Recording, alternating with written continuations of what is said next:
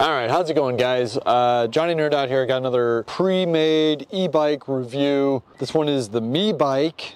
This is obviously the scrambler style, e-moped style that you guys all know that I'm addicted to.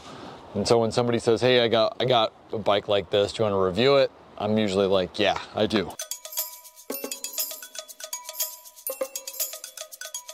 If you're new to this channel, I'm Johnny Nerd Out. I build custom e-bikes, and I also help people like you build your own custom e-bike as well. So if you're interested in converting a bike or making your own bike or something like that, head over to johnnynerdout.com. There'd be a link to the website in the description. I could help you, buy all your components, get all your help for it and all that. But if you're like, I don't want to get my knuckles dirty, break a sweat, I just want to buy something, have it shipped to me and just be done with it, this is why you're here. You're considering buying this bike. I'm gonna do an overview of this bike.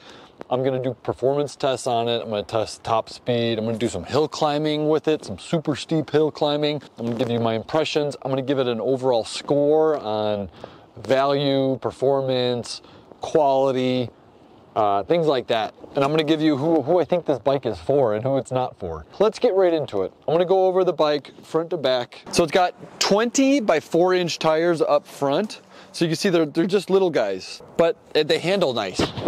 Those little fat tires, when you get really big fat tires, it changes the handling on them. Okay, so down here we got 20 by 4-inch tires.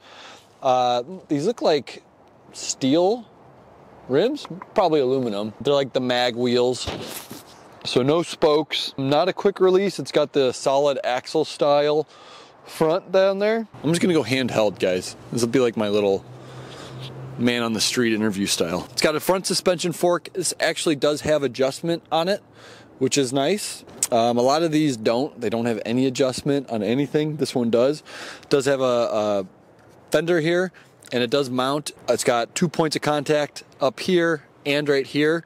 So it's on there solid. It's just a plastic one, but it works. It looks fine, and I think it'll work just fine. Up front, we've got a headlight, LED headlight, obviously.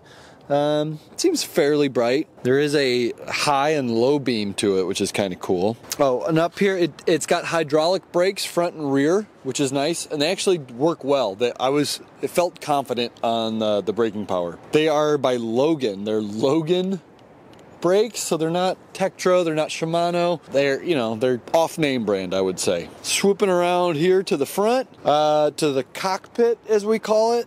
It's got a nice color display. It kind of reminds me of like the 860C, something like that. It is nice. It tells you like a decent amount of information.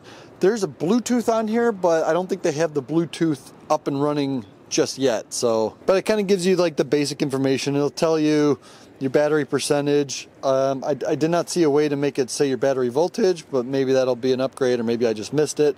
I wish it showed voltage. Battery voltage is way more accurate. It just kind of tells you what pedal assist you're in, average mile per hour, miles, your trip odometer, things like that. Comes with a little bell, which is nice. It's got the thumb style shifter by Shimano. It's a lower grade one. Some people actually prefer this style where you're just using your thumb to go easy and then to upshift. And then it's got a twist throttle next to it. The throttle will take you up to 20 miles an hour. Pedal assist will take you up to 28. That's firmware. It's not mechanically limited. It's just, governed legally. Down here we got a 48 volt 20 amp hour battery pack. It's housed inside here. It is removable. There's keys right here that you could take this out. You can charge it inside. Charge port is down here on this side. It looks pretty decent. It's got 2 bars coming underneath the seat here to make up the frame. You've seen some. It's one solid piece, or there's a lot of different ways to go here. Aesthetically, this is going to be polarizing for you guys. It's got a rear rack. It mounts on 2 parts here. It's pretty solid, I would say. And then it's got the rear shocks here. Dual shocks on both sides. And they are adjustable, which is nice. It's actually got kind of like the motorcycle style adjuster where you like twist it. In my opinion, I'm only like 180 pounds. Actually, right now I'm like 175 because I've been doing a lot of smoothies. Even on the lightest setting, it didn't have a lot of bounce to it, didn't have a lot of compression to it. But if you're a bigger rider and they say this thing could hold up to 330 pounds, I'm sure you'd be using it. And it is cold here. Maybe the shocks are coils, the springs, something are in there, and the cold just didn't want to, I don't know, didn't want to compress. Back here we've got a 750 watt hub motor. People are always, it is geared in there. It's a geared motor inside, but which is different than these gears here. If you want to know the difference between geared motors, or I'm sorry, hub motors and like a mid-drive, check out my videos. I've explained the difference between the motors. It's got a Shimano Altus derailleur here. It's, you know, it's not the bottom, it's not the cheapest one. It's good to see that they put a Shimano brand on here. Sometimes they go with no name at all, which is nice that they didn't do that. And it's got the rear fender back here as well. It's nice to have full coverage. Hydraulic brakes in the rear as well. And it does have a brake light. So when you hit the brakes, that light, it blinks actually when you hit the brakes. And let me see, if you hold down the light, it turns into a tail light. So it's good for safety. Cool thing about this bike is it's torque sensing. Difference between torque sensing and cadence sensing, which most bikes are cadence sensing. Torque, it measures the pressure that you put on here. So there's a little sensor in here that when you're putting pressure on this, it'll send power to the motor. And the more pressure you put, the more power it sends. So it's definitely, you know, at least in theory, it's a way more natural feeling system. And it is nice. It's like, in my opinion, it's like getting extra levels of pedal assist. This comes with 5 levels of pedal assist. You might be able to bump it up to 9, but it's like having gradation in between there. So you could put it on pedal assist 5, the highest level, and then just lightly give it power, and it's not going to shoot you off like a rocket ship, which is nice. I mean, it's definitely, if it was like, you know, all things considered, if it was like, hey, do you want cadence or do you want torque? I would take torque sensing. It's a better system. Let's go do a performance test on this, where I'm going to go climb some hills and just go ride around, go ride around some hills, and we'll do a top speed test.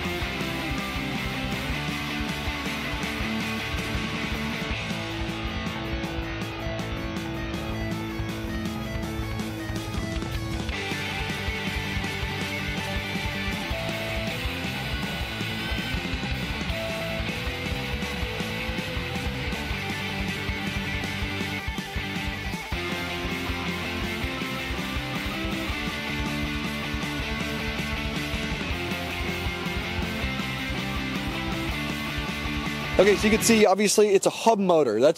Hub motors are not the greatest at hill climbing, especially from a standstill. If you get a running start, they're a little bit better, but they don't have torque. They're not built for torque. If you need like monster hill climbing, you need to go with a mid-drive. Hub motors are great for light inclines. Like if you don't have a crazy hill, the hill that I just climbed, that's a crazy hill. You probably don't have a hill like that, most likely. I know it's hard to gauge, you know, pitches, but that's, I don't know, what is that, like 40-degree angle, 30-degree angle? I mean, it was a crazy hill climb. But yeah, I mean, it took a lot of runway to get up, and I just did that with throttle only. I didn't do any pedaling for that. Top speed on this, obviously throttle alone, it's 20 miles an hour. With pedaling, it'll go up to 28. You could go faster if you pedal really hard, you could go 99 miles per hour. That's how e-bike places should be like 99 mile an hour top speed, as long as you could pedal that fast. All right, cool. Let's do let's do a rating. I'm gonna give it my ratings. So for performance, let's just start off because that's freshest. Performance, I'll give it a 5 for performance. Obviously, this isn't. Actually, you know what? I'll give it a 6 for performance because I like how it performs with the torque sensing. Power-wise, though, it's not super powerful. 750 watt hub motor, you know, it's if you had a 750 watt mid-drive, it would feel way more powerful. So I'll give it a 6 for performance. It's decent, but it just kind of depends on what you're looking for. I'll give it a 6 for performance. If you need a lot of grunt, you want to go mid-drive. Initial quality, just looking at the parts and components, I like where they went with hydraulic brakes. Everything feels solid. I like the way that this battery sits up in that down tube, nice and snug, and it feels like a good bike. I wish that they went with name brand stuff, but you know, this retails for $2,300. I know right now, I think for Black Friday they have like $700 off, but you know, prices fluctuate all the time with pre-made e-bikes, so it's hard for me to say. But at $2,300, I kind of wish they would have, you know, put Shimano or Tektro brakes up here. But it is still good, regardless of whatever the price is.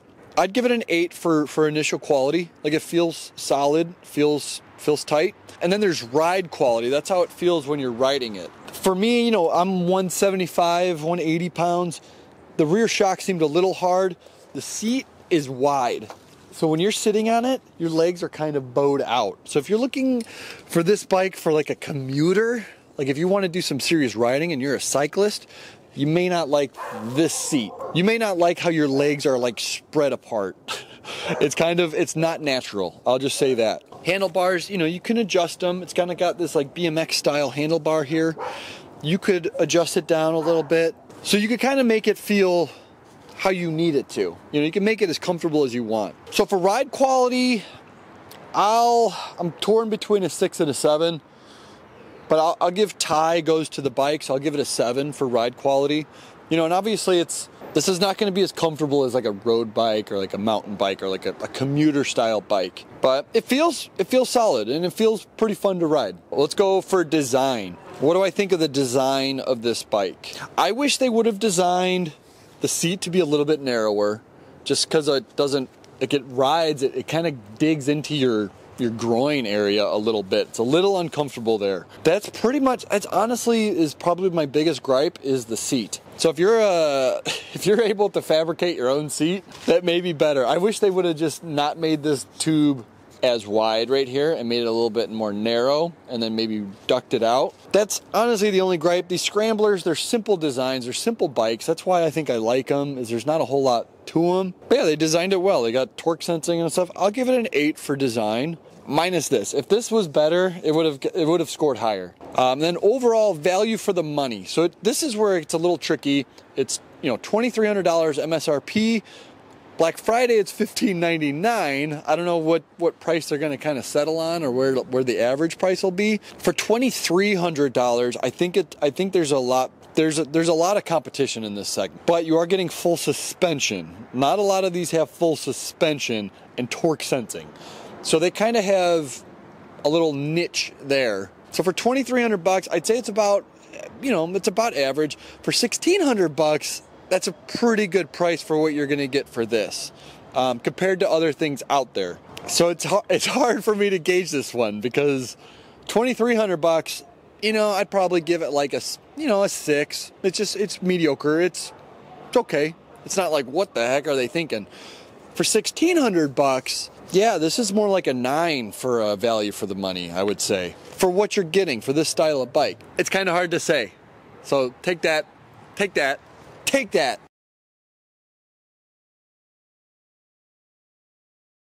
Okay, now I want to give you my overview of who this bike is for. So when I first was riding this bike, I had that song Blurred Lines, you know, that blurred lines stuck in my head the first time I rode this bike. So I was like, people are either going to love this bike or you're going to hate it. If you're a cycling purist, you're going to hate this bike, because this thing is heavy. I want to say it's like 70 pounds. It's not light. And, you know, ergonomics, it's weird. It's not meant for getting, I would say if you're looking for like a commuter exercise bike, this is not it. This is definitely, like, I would say, like a campground, a casual rider. If you're planning on putting 2,000-3,000 miles on a bike, you know, per year, I don't think you want to get this bike. You'd want to get like a road-oriented street bike, mountain bike, something that's more standard bike form. This is more, I mean, look at the bike. It doesn't look, this is for like campgrounds, I would say, putting on like 10 to 20 mile runs. I think you'll be all right. you know, maybe you'll wear like a seat pattern in on your butt. You know, it's got a decent sized rack here. A lot of people are like, oh, it's a big bike. Maybe I'll put like a you know, trailer on it. I'll do some hill climbing. If you're like a hunter and you plan on putting a trailer on and climbing hills on it, you know, the performance of this motor is not going to be up to task for that. But this will be great for just running errands around town. You know, if you're going camping, you got this on the back of your truck, you're at a campground, you need to run into town, something like that, or just around the neighborhood. That's what these scrambler bikes are for anyways, you know, these mopeds. So just know what you're getting into. But yeah, other than that, it's a cool bike. I got a lot of people like looking at it being like, whoa, I mean, it's a big bike. It looks almost like a motorcycle, which can be good or bad. You know, if you're trying to be inconspicuous, probably not going to be inconspicuous on this thing. But it is kind of cool. I mean, it's people look at it and they're like, whoa, what is that?